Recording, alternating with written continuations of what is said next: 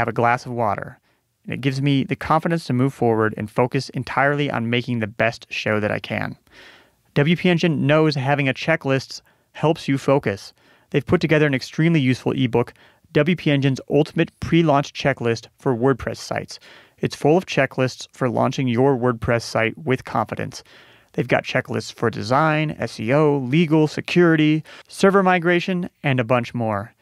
If you work with WordPress sites at all, you got to download WP Engine's Ultimate Pre-Launch Checklist for WordPress sites free at wpengine.com/pre. That's wpengine.com/PRE. So when you kind of went from making millions of dollars to losing it and then doing the same thing again. At what point during that period of time did you start talking about that? I think around 2010, just not that 6 years ago, 2010, I was just getting so sick of like going through this up and down roller coaster process. And I had no one to talk to about it. Like I wasn't really talking to anybody about it who would understand. So I just decided I was going to write about it and talk about it with everyone. And at the time, I had been writing already for about 8 years to the financial world. I was more of like a financial writer initially. And before that, I had worked at HBO. I was a different kind of writer. But I was a financial writer from 2002 to, let's say, I don't know, to even now to some extent, but really till 2010 or till 2009. And I just kept seeing all this BS being written by financial writers. Like they all pretended to know something. Nobody knew anything. That's why the financial crisis happened. There was like nobody around to tell us, hey, don't do this. And I knew everybody. I mean, maybe there's like one or two random people who were making a lot of money, but 99.9% of people lost money, which is why it was a crisis. And I was just sick of the BS. And not only that, I was losing money. So I was like, here's how it really is. Was there a particular moment when that happened? No, because even before then, I take it back. It wasn't just 2010. Even before then, I was writing a column for the print Financial Times, the London-based Financial Times. And I was pretty honest in that column, although, most people, nobody reads the newspaper, the print newspaper, so nobody ever read that column. But I was already starting to be, to state my opinions and state the reality. Even in 2000, I started that column in 2004. So, what do you think there was any period of time where maybe you were having thoughts about these things, about writing about these things, and then you held yourself back and didn't do that writing? No, I honestly don't think there was. I mean, if you had asked me in 2005, would I have written about a day or a year when I lost $1 million?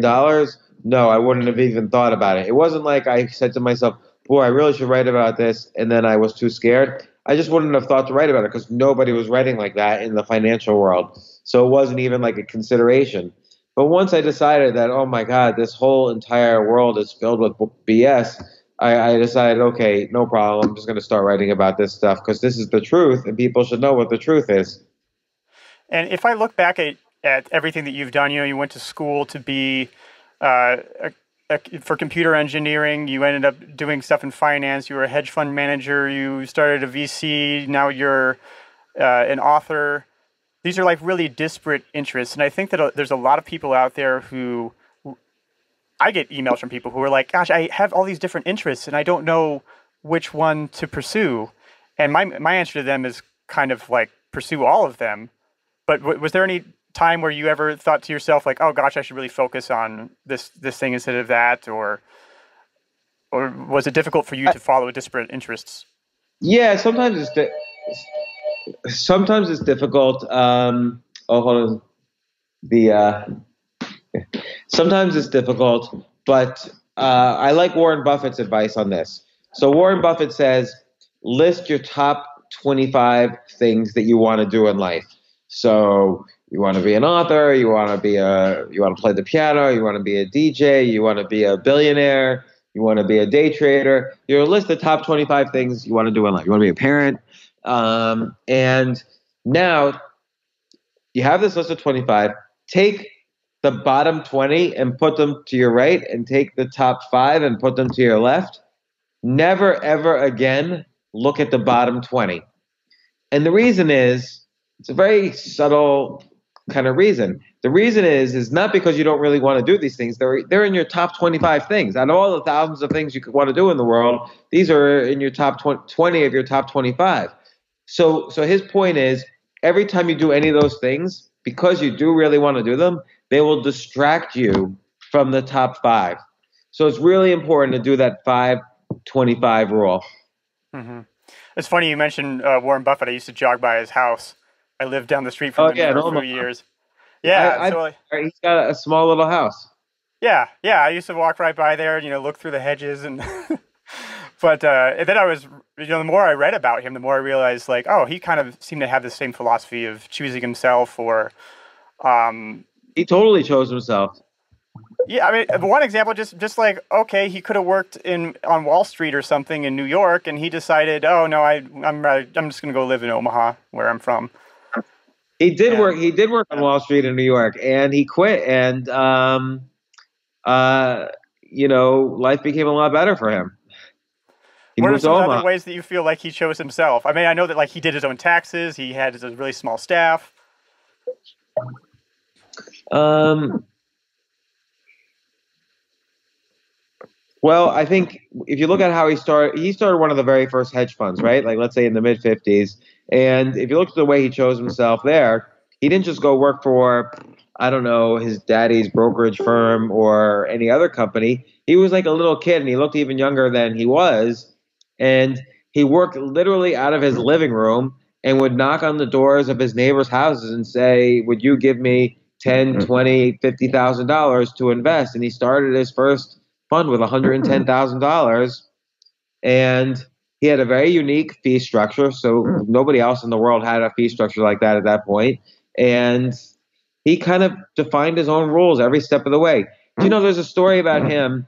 He always found very unusual stocks to buy. He wouldn't buy like, in today's day and age, if he was starting out, he wouldn't buy Google or Amazon or any of these well-known stocks that are in the paper.